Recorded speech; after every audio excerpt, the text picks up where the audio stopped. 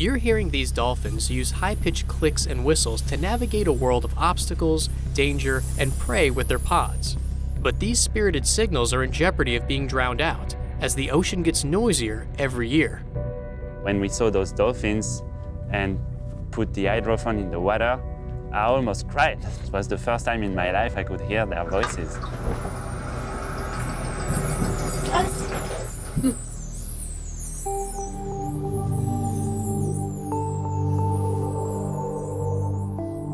With more than 500 miles under his belt, Ben Lecomte and the crew are more eager than ever to get his trans-Pacific swim back on track and continue raising awareness for ocean health. They will then resume the protocol of collecting 8 to 12 hours of underwater audio each night in an effort to build the most comprehensive soundscape of the Pacific Ocean in history. You can hear them.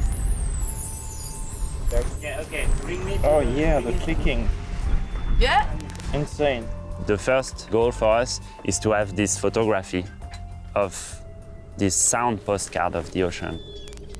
This data could help scientists determine how crowded the ocean is with marine mammals and how they're affected by man-made sounds like shipping traffic. The more you have sounds in the sea, in the ocean, the less the animals can communicate between each other. So the less they meet. The less they meet, the less they reproduce. Oh yeah, look at the size of the dorsal fin. The team is using a calibrated hydrophone, a microphone that picks up specific frequencies within a 20-kilometer radius underwater. It can detect everything from the playful clicking of dolphins to the sound of sperm whales hunting. We have 25 meters of cord, and we connect to the recorder. The frequency to record the cetacean sounds should be specifically 96 kilohertz and 24 bits. Then that is a good setup. Now we'll put it in the water and put it to work. Since you don't hear much underwater, any little difference in sound, you are going to pick it up. So when you hear that clicking noise, you are already looking around to see where the dolphins are, and it's a very unique noise. The soundscape is a recording of a multiplicity of sounds. Recording these sounds will create what scientists call an acoustic transect. Each night, a recording from sunset to the morning with the same hydrophone at the same position from the same boat, so it makes something like 3,000 hours of recordings.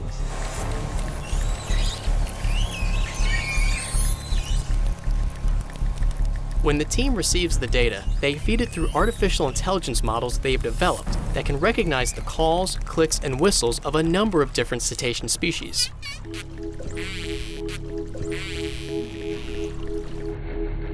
Anthropophony are the sounds from human activities. Biophony are the sounds from biology activities. And geophony is the sounds from the wind and the rain and the tectonic. So our work is to use what we call the machine listening system. We train this machine on the soundscape or cetacean sounds. And then they are able to index or categorize, classify sounds from many different species.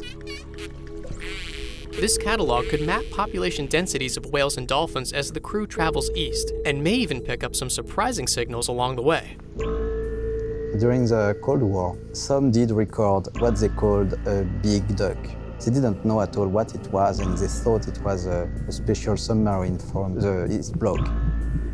But it was a minke whale. And this minke whale has been completely described only 10 years ago. If audio evidence can reveal where cetacean superhighways cross the Pacific, then policymakers can develop quiet zones to help alleviate the stress of human noise on wildlife communication. This is why continuing Ben's mission to highlight ocean health is so important. The best outcome of the swim is to demonstrate that there is a continuity living ocean. It's a complex habitat. It's full of life, and the density of this life will be depicted by these recordings. What do they sound like? Like... Water is not empty. It has been very surprising to see how much life there is. we have our everyday whale. Like at the point where we drop Ben, we always have a whale waiting for us. So to enter in some kind of relationship with this world and with all these mammals and all these creatures in the water and learning from them by listening is very, very touching. Be sure to visit seeker.com/theswim to read daily updates from Ben Lecomte, track his progress in real time, and watch more videos about the science happening on board Seeker. Click here for this next episode, and don't forget to subscribe. Thanks for watching.